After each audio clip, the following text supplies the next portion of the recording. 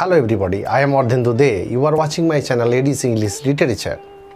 Here in this lecture, I will discuss Grimm Verner's law from phonetics as well as linguistics. The law of first consonant shift from philology is most important topic that often pops up in our literary studies as well as from linguistic studies. We will better analyze this part and try to comprehend in simple terms what this technical or what the technicality it rests upon us and how this linguistic part is very important for language studies. The Germanic speech group, in which the place of English is in the subfamily, it itself constitutes a branch of the Indo-European family of languages. Many modifications were taking place in the Primitive Germanic, and just as it had originated as a dialect of Indo-European, so it was itself breaking up into several dialects, and mainly on geographical basis these linguistic or these language formations were done. There are many interrelations among these branches and branches of the sub-branches of the subfamily of these kind of languages, and this criss-crossing yet fascinating study from philology is itself a anthropological study as well as linguistic study as well as study of literature. Such an important change is being observed here in this language group by Jacob Grimm, a German philologist. In the Primitive Germanic consonant shift, he particularly finds out that. Presently, we will try to explain here and note the Corrigendum by Danish philologist Verner out of his. So here, Grimm and Verner that have propounded the theory of consonant shifts or first consonant shifts is the main focus of our studies.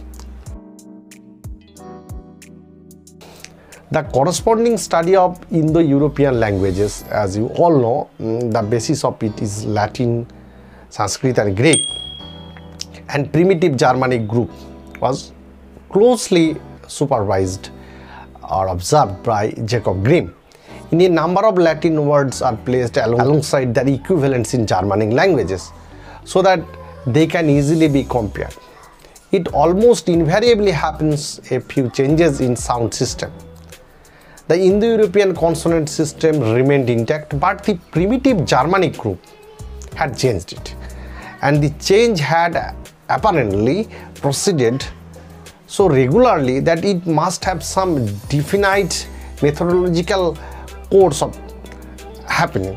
These changes are noted as Grimm's law. Now, what Grimm, the philologist, has observed, I will minutely or graphically explain you in this diagram. In a comparative study among these languages, it is found that whereas unvoiced non-aspirate sound remains intact in their correlative languages, it becomes unvoiced aspirate in Old Germanic. It is more likely the change the voiced aspire to voiced non-aspire and unvoiced non-aspire to aspire. It is more likely this kind of change, voiced aspirate to voiced non-aspirate first, then it turns into unvoiced non-aspirate. Now take it a simple analysis here. Firstly, the sounds BH, DH, GH, ba, dha and gha occurring in the Indo-Germanic, that is primitive, becomes ba, da and ga in Germanic. For example, take for example Sanskrit dha becomes English do. So here the sound turns into da. The Sanskrit vu in English becomes bu. The bha turns into bo. Or Latin ghostis become nest. So gha sound becomes go sound. Secondly, The sounds like bo, da and ga in Indo-Germanic becomes pa, ta and ka in Germanic. For example, bo turns into po. Latin genu becomes ni. So transformation from ga to ka, and Latin dens become teeth in English. D turns into T. Thirdly, the Indo-Germanic sounds pa, ta and ka becomes fa, tha and ka in Germanic. For example, the Sanskrit pad becomes English foot. So pa becomes fa, and Latin pater becomes English father. The Sanskrit bhatri becomes the English brother. Latin codis become English hit. So here ka turns into ka,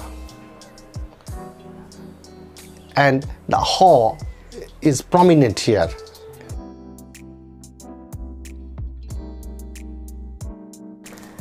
Actually, Grimm's law was not quite accurate, or rather it was accurate as far as it went, but it did not account for all the changes in question.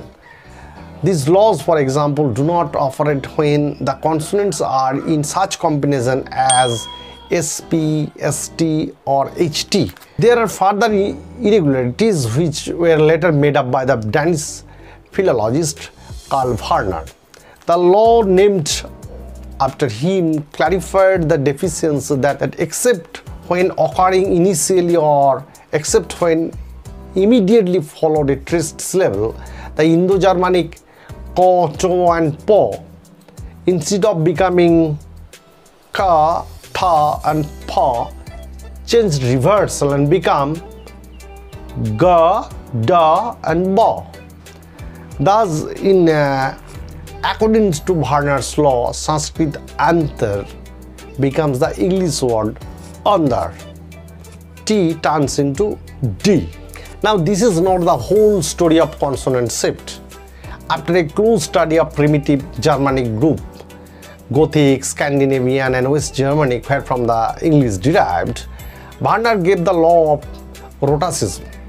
It states that the Indo-Germanic sound S or saw becomes modified as jaw in Germanic, and later it changes into West Germanic English ra.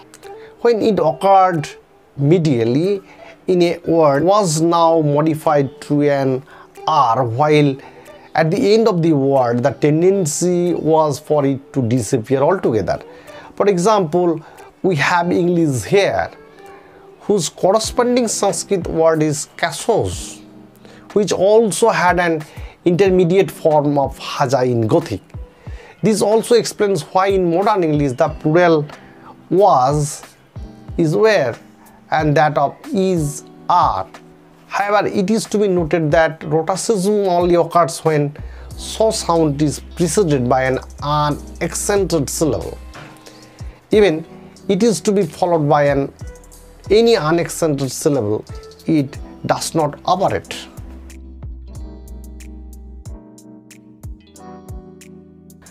So this is the complex theory. I have tried my best to explain it in simple language. If there is any questions regarding Grimm Verner's law, you can just pop up here and ask me questions. I will try my best to explain it to you. Like, share, comment and obviously subscribe to my channel so that I can make this kind of videos, educational videos for you. Bye bye. Thank you.